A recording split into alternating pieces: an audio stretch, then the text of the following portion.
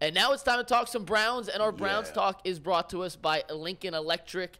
Looking and hiring for great jobs. They are the region's leader in manufacturing and welding. Lincoln Electric. Check them out. Very good. We've got. How do you want to play this? You want to go right into Browns, do this Brown stuff, and then we're gonna do some Brown stuff. Yeah, and I'll set it up here. At the owners' meeting this week, Jimmy Haslam was asked essentially if there is a playoff or bust situation here for the coaching staff and a lot of the players on the Browns. And he said the answer in an elongated fashion, so I condensed it into a SOT here, so we take it full here. But essentially what he said was, and this is Jimmy Haslam, I think that we have expectations to go to the playoffs, but I'm not going to say if we don't make it, XYZ happens, because that'll be the headline tomorrow. Listen, the AFC is tough. You've all been around. Our division is tough. But he went on to say the expectation is certainly the playoffs. Yeah. Knowing what we know. Yeah. Can I run that through the BS translator? Yeah. You're getting fired if you don't go make the playoffs. It's a non-ultimatum ultimatum. I mean, well, I don't even look at it that way. He said, I'm not going to say you're getting fired if you don't make the playoffs because that will be the headline. Right. He didn't say, I'm not going to say that because that's not true. Right. I would say, listen, first of all, the caveat you always got to say is you never know with Jimmy because he does his own thing. I would think there are, like, let's say there are 100 scenarios that the Browns don't make the playoffs. 100 different things lead to the Browns not making the playoffs. I would say there's 5 to 10 of those things that they could not make the playoffs and maybe you'd still keep them. Right. Let's say the Browns won 10 games and lost a tiebreaker to lose that last spot. Are you firing the coach off of that? Probably not. Probably wouldn't. Probably not. I think he can survive. I think others might be in trouble. Let's say the Browns are 9-3, and then Deshaun Watson gets hurt, misses the last 5 games, and they don't. Like, there are weird scenarios like that. Yep. But outside of those things, like, if they just are not good this year, he's out. Yeah, he's gone. I think, and everybody's gone. I think if they win fewer than 9 games, like if you're 8-9, oh my God, and you're taking a step backwards, I think that's you want to continue. You want to be going in the right direction. And this program was going in the right direction, and then it went down twice. Yes. Now so I gotta have improvement. He's right. The AFC is extremely tough. We all know this. This is as good as the I think there's a bigger differential between the AFC and the NFC than we've seen in a long time. I would agree with that. The AFC is very tough. Yeah. There's no guarantee, even if Watson plays great, that the Browns are definitely going to make the playoffs. But if Watson does play reasonably well, even if he's not as good as Houston, but way better than he was last year, he's just very good next year, the expectation is they should make the playoffs. Even if they're the 7 seed. Yeah. They got to be in. At the very least, they have to be in the hunt, minimum. And legitimately, not like the 12th team on the board because they're 5-8. You know what I mean? I think if they don't make the playoffs, there's a 90% chance everybody's gone. This is why I was told always, talk about new coaches. Yeah. New coaches, when they come in, they have this false sense of security that they got 3, 5, 6 years to come in, turn everybody over, get their quarterback. You don't have time for that. Like you got to win and make progress on the fly. And my mom used to always tell me, like, we used to have these intern report cards, and she would be like, it's always easier to start well during the semester than starting bad and trying to make up those grades, because you have very little room for error. If you only got 2 tests, you got a final and a midterm, right? And you got some homework to turn in a paper. If you bomb the midterm, you got to be perfect on the paper. You got to be perfect on the homework. Just to get up to a C. Just to get to a C. Yeah, it's like a grade point average and a batting average. And now you see the Browns, and they're like, well, wow. The fans are like, well, where's this pressure coming from? Why is this urgency? And we're like, well, listen, you didn't draft well. So pretty much you had to spend all your free agent dollars in fixing the things that you didn't do well. You didn't draft, so now you got to fill those holes. And now your cap is a certain way, and you don't have room for error for injuries. So it's like, yeah, we only got 1 line of players. If they get injured, now we got some guys coming in.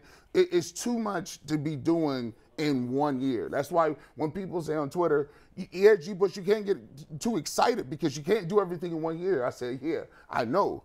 but you punted last year. So Well, you got it. yeah. You got it. I always suggest spreading things out and making incremental moves to get yourself better into a point where, hey, I don't got to have that much pressure. When I look at the Browns, I see a roster that is, in my opinion, is capable. It doesn't mean anything. Listen, anything's possible to the extreme. I think the realistic scenario for the Browns, the realistic best case scenario, is they're the 4th best team in the AFC. To me, that's the realistic. That's the high end. That's the realistic best case scenario. I would agree with that. They could be even higher than that, but that's a minuscule chance. But somewhat reasonable best case scenario to me is they're the 4th best team heading into the playoffs. That doesn't mean they couldn't go to the Super Bowl if they were, but whatever. Right. And to me, the roster, they should be no worse than the 8th or 9th best team. Now, you could say, well, that's not good enough 8th or 9th playoffs. But I'm saying, like, I don't agree. I don't agree. Top 4. Top 4 is not their city. If everything work out well, I think they could beat the Bills, and I think they can beat the Bengals. I don't. Okay, I'm just telling you right now, G, like going into the season, there's no way, like anything's possible. Good money's going to pick them at best 4th. Good money. Because could they? Yes. I can't pick Deshaun Watson ahead of Burrow and Allen right now. Those guys have played great, and Watson hasn't for 2 years. And it's not like the Browns have this major advantage in other spots. There are some areas in the roster they have advantages over those teams, but not enough in the rest of the team that I could say, well, it's a. So I'm just saying, of course it's possible. Browns could be the number 1 seed next year. Anything's possible. You said it's not likely. I'm just saying, of the likely scenarios, the things that I think are a 20% chance or better of happening. Money is going to have them no higher than 4th. The 4th and 9th best team. And I think that's fair. I think their highest scenario is they're the 6th or 7th team in the AFC, which is good enough to make the playoffs. The roster is good enough to make the playoffs. If they don't, again, outside of another Deshaun injury, a bizarre tiebreaker where they win 10 games, outside of those slim circumstances, there's no excuse. If they finish 8-9, 9-8, and they're healthy, I want everybody out. I want the coach out. I want the GM out. I'll keep Schwartz and Bubba because they're here the first year. But I want the head coach and the GM the hell out of here if they don't make the playoffs. Yeah, or pretty much. Like you said, it is. You got to look at it. You got to see what happens.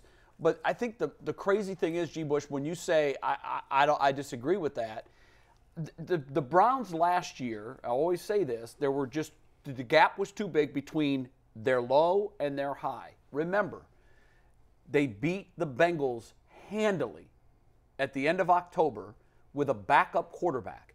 When I look at that version of the Browns, I say what you just said. Hell yeah, they can beat the Bengals. Hell yeah, they can be top 2 or 3 in the AFC, because that's the team that we need to see. The problem with the Browns is it was like this. Well, and I think it was too up and down, and I know everybody's up and down. Everybody, but you can't beat the team who's running for the Super Bowl 2 years in a row. Right. The Bengals were right there. Right. And then lose to the Jets and the Falcons in the manner that you did. But that's the thing. That's the difference in the good teams and the bad teams is.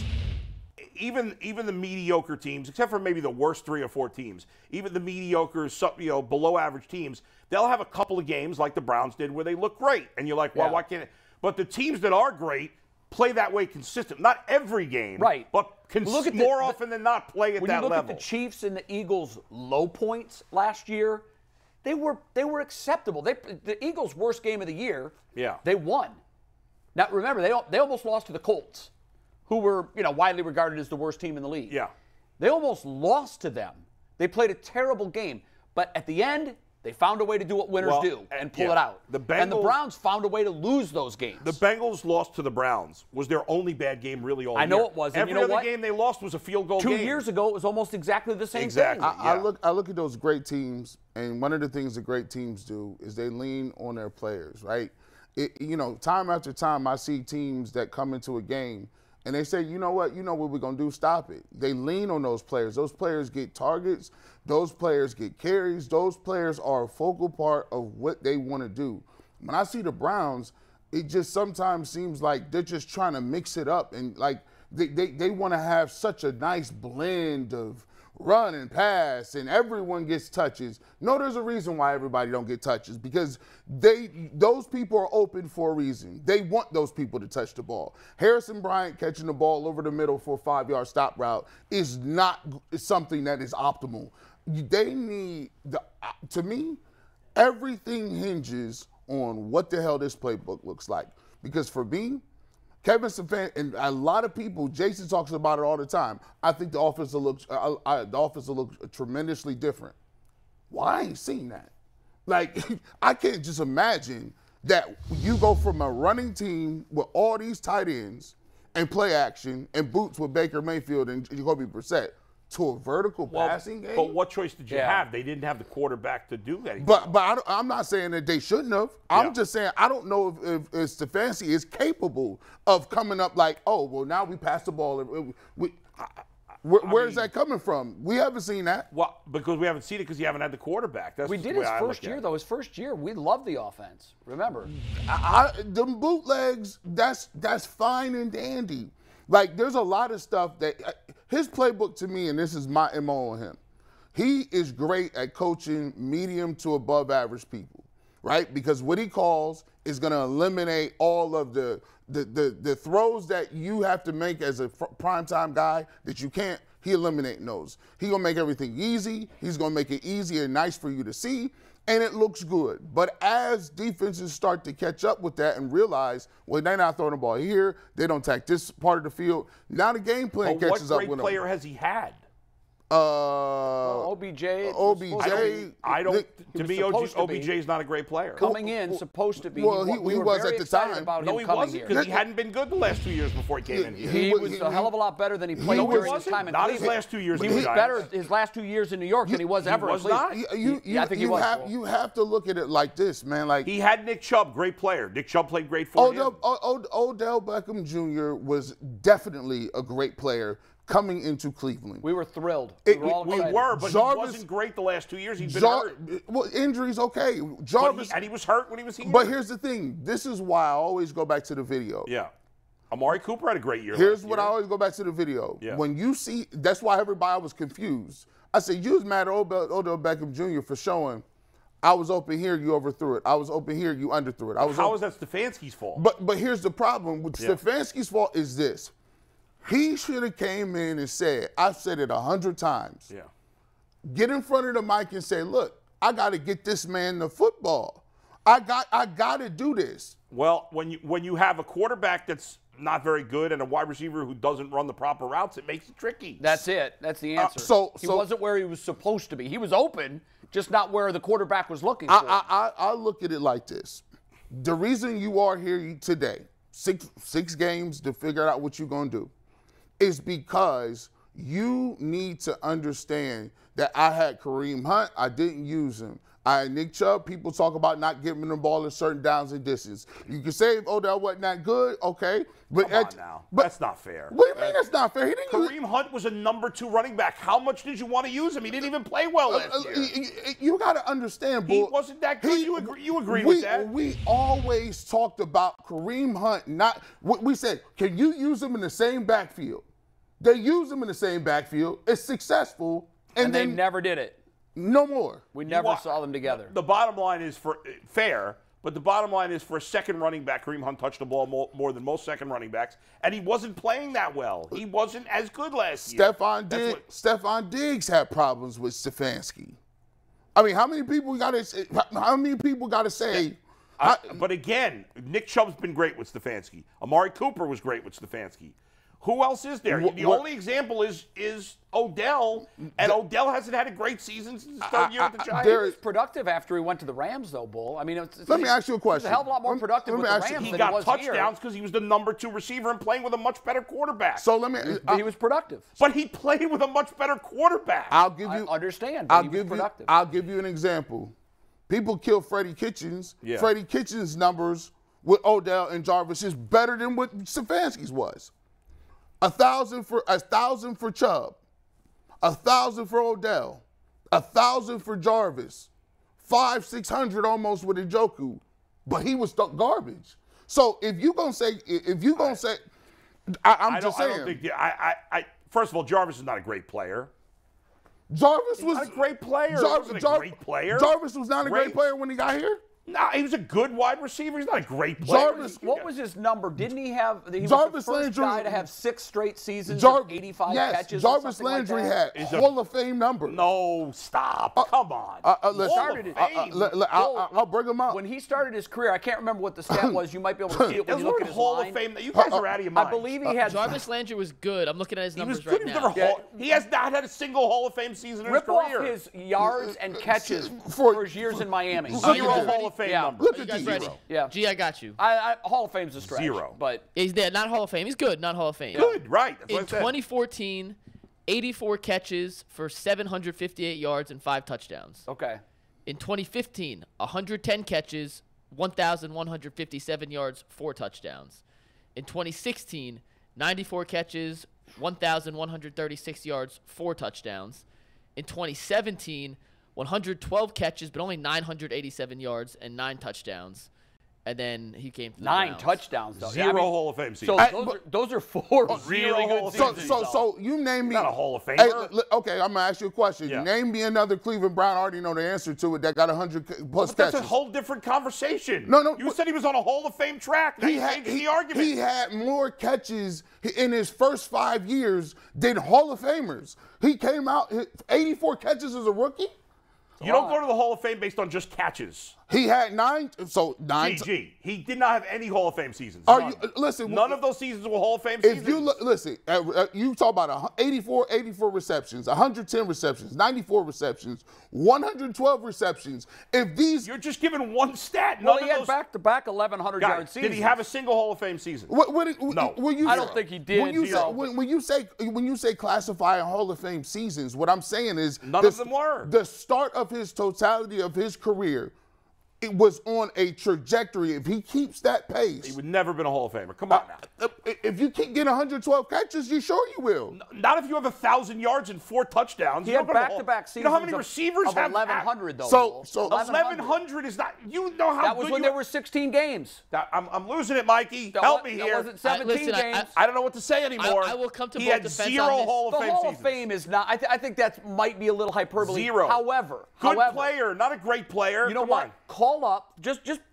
What do you do is first fun. What were his numbers with Freddie Kitchens? Call up Chris Carter's stats and look at the first 4 years of his career. Hold on. I want to add 2 things in here real Jarvis quick. do nothing with New Orleans. He's injured. He's out of football, basically. He had in 2019, and was that Kitchens? Yeah. In 2019, he had 83 catches, 1,174 yards, and 6 touchdowns. Okay. That's good. very Did good not season. crack 1,000 yards again with Cleveland. Did he? No, he did not. Play all the games? He played 16 games that year. Yes. In what? No, in 2020 and 2021. How many games did he play? He played 15 games in 2020 and had 840 yards and 3 touchdowns, and 12 games in 2021, 570 yards, 2 He touchdowns. didn't play. He started getting hurt, and now his career's basically over. Good player. And I want Odell was a great player with the Giants until the last 2 years. Yes. I want to add one context here. Yeah. Because I do think this is important, and he does have a ton of catches. There's no denying that. Yeah. But his yards, which does make a difference, he never ranked, and unless I'm looking at it incorrectly, which I do not believe, never ranked in the top 15 in receiving yards. He was not even close. Okay, to being a Hall of now, Famer. just to because we know Chris Carter was a Hall of Famer, and this is unfair because he got cut by Philly. He had a drinking problem, but to start his career, Chris Carter had 5 catches, 39 catches, 45 catches, 27 catches. Who cares? So, I'm talking about how many Hall of Fame seasons did he have? Now hold on. Yeah. I said to be fair, those were not his Hall of Fame years. Yeah. Clearly. Yeah. When he got released by Philadelphia, he completely turned it around. He had 2 seasons of 100 catches. 2. Okay. He had. First of all, it's a bad comparison to begin with because the era is different. Now you have guys putting up much bigger passing numbers because there's much more passing yards. I do stand corrected, by the way. I want to correct myself. I lied. I'm sorry. He did finish 10th in receiving yards in 2016. He was Guys 10th. that so hand up. guys my that bad, had my one bad. top 10 season in receiving yards don't go to the Hall of Fame. No. However, when I look at Chris's career, he had 4 years of over 1,200 yards. Right. Jarvis had 0. No. Right. But after that, he didn't have. He had a 5th where he had 1,100 yards. I think G. Bush's statement that when he came to Cleveland he was on a Hall of Fame track, I think that's fair. That's not even close to fair. I think it's fair because he had 100 catches, 110 catches 2 years in a row, and 1,100 yards 2 years in a row. There's no way he was going to the Hall of Fame. I don't know what you guys are talking about. We're not saying those were Hall of Fame numbers. We're saying that's how Hall of Fame careers start, Bull. Jay, you can't. Am I wrong? No, you're wrong. You can't be on a Hall of Fame track when you've never had a Hall of Fame season. Oh, okay. So let me just read this. Yes, you can. Miami did this is 3 years into his league. Because Chris Carter did it. Miami Dolphins receiver Jarvis Landry is the fastest player in league history to reach 200 receptions. The third player in the league leader in receptions. He was leading the league in receptions. Okay, you're giving one statistic. And by the way, his teammate Odell Beckham Jr. has 199 career receptions, and he broke his record. So when you look at it, if you look trajectory-wise, he got here after his 4th year. If you were the quickest in history to 200 catches in 3 years, it's not a stretch to say if you continue to get those catches, you're in a Hall of Fame type trajectory. Yeah. He had 0 Hall of Fame seasons. You don't go to the Hall of Fame with 0 Hall of Fame What is a Hall of Fame season? Chris Carter went to the Hall of Fame. He wasn't in a Hall of Fame trajectory after his first 4 seasons. No, he wasn't. That's one player anyway. Okay, so let me give you this. Frank Gore, has he ever had a Hall of Fame season? He did it for a long time at a very high level. There it is. A very high level. Curtis Martin, long time, very high level. Yeah, was he ever the best in the game? No. No. But he was very, very good for a long time. So you're saying the Browns ruined Jarvis's career? No, what I'm saying... He's not that good. What I'm saying to you, his numbers... He wasn't a great player. He was a good player. Were you excited when he came here? I was. Who's better at their job, Jarvis Landry or Stefanski? How do I compare a player to a coach? Well, I'm comparing the fact that... I mean, I would say at this point, neither is very good. Jarvis, his first 4 years, was a good player. Okay, well, all I'm saying is what we look at is there's 40 receivers, not 40 strong, 20, 25 receivers better than, like, you guys are making it seem like every wide receiver goes to the Hall of Fame. My point this. Point was never that Jarvis Landry is the greatest ever to put pads on. My point is that Kevin Stefanski has a real gripe. People have a real gripe to say he does not put his players in the best position to make plays. I really just don't think there's proof of that. Well, here's the thing. If you got Freddie Kitchens, and we think he's a horrible coach. Jarvis didn't play 16 games. He was hurt. I don't know if this makes a difference to either of you guys, but you mentioned Curtis Martin and Frank Gore. Landry, even when he was making Pro Bowls, was never named to an All-Pro team. I'm not just based on this Hall of Fame thing. I don't think Frank Gore's a Hall of Famer personally. Frank Gore was All-Pro once, and Curtis Martin was All-Pro 3 times. So I don't know if that gives you any validation to what you're saying. And we're comparing apples to oranges here, too. By the way, who was the offensive coordinator for the Vikings when Stephon Diggs had his best season? Stefanski. That's correct. But his only year as offensive coordinator. Yeah. That was his best season in Minnesota. Yeah, and he was like, I'm gone. And then he went to Bills, and then they spoon-fed him even more. So you guys you can't, it's different quarterbacks, right? You went from mediocre quarterback in Minnesota to Josh Allen. Of course he's going to put up bigger numbers. Who was Jarvis's quarterback in Miami? No-name gangster. Yeah. He put up the numbers there. I'll look it up.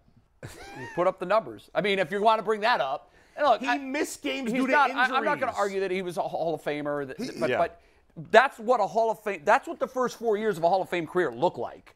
No, it doesn't. For a wide receiver, yes, it is. No, he had more receptions than any wide receiver in their first 4 years. That's what the start of a Hall of Fame career looks like. Most Hall of Fame. Ryan Tannehill, by the way. Most of the Hall of Famers. There you go. Most of the guys now who we think of as on a Hall of Fame track. Are putting up much bigger numbers than he put up those first 4 years. What G is saying is there's never been a wide receiver to put up that many catches in the first 4 years of a career. Who knows? You guys have only repeated that 30 times. I didn't understand you were saying that. You keep giving the same statistic over and over. Because it's a pretty good stat. Has he had a Hall of Fame season in his career? He's had. What is a Hall of Fame? I keep asking you, what is a Hall of Fame season? To me, at minimum, one of these two things. 8 touchdowns, 1,200 yards. He had 9 touchdowns. He had 9 touchdowns. In 1 year. He did. That's a fact. But how many yards did he have that year? I guess you just talked yourself into your own point. That's not, to me, even that's not a Hall. The season with 9 touchdowns, he had 987 yards. Yes, he missed 1,000 by 13 yards. How many catches? 112 for an 8.8 yard per catch Yeah, average. so I think the lowest in his career. here's the point. That's the kind of production that we were thrilled when we got Jarvis Landry. Yeah. We were like, okay, we have a legitimate player. You've turned him to a Hall of Famer, which of course he's not. No, you keep coming back. Well, you've said now 5 times he was on a Hall of Fame track, which he wasn't. Listen, you have to take into consideration when they went out and made a move for Jarvis Landry, they had never, and I still contend this, the Browns have never developed a top-flight, bona fide #1 receiver. Right. They have never had a top-flight receiver in the pecking order. I don't know what that has to do with Stefanski, though. Well, here's my point. Yeah. When they got Jarvis Landry was looked at as here. Odell Beckham was looked at as here. Those guys came here. And even with want to give you Odell's numbers his last 2 years of the Giants? They weren't very good. Well, I mean, now he missed some time. I mean, he did have 1,000 yards here with Freddie Kitchens. I keep saying it. Like it's hard to have 2 receivers with 1,000 yards and a running back with 1,000 yards. That's very difficult to do. My thing is, it never was about whether or not this is some Hall of Fame speech for Odell Beckham and Jarvis Landry. It's this. This season hinges on one thing. Can Kevin Stefanski in his playbook get Deshaun Watson to be not where he was, but to elevate? And that is yet to be seen. Can he do that with an aerial passing attack? Of course it's yet to be seen because he's only played 6 games and he didn't play well. He wasn't ready yet. He was rusty. Mm-hmm. And yes, it's fair to question, is he capable of having the creative, exciting playbook you need with Watson? However, it's also fair to say he never had the player that he was comfortable doing that with. That's true. That's true. So, all right, we're not going to sell anything. And Amari Cooper did have a great year. He had a great year last year. He did. Well, yeah, but it was how many yards? It was 1,100. Yeah. Yeah, those are the years that we read that I didn't Jarvis say it was had. a Hall of Fame he had year. No, it was but he a had great year. very similar years to Jarvis.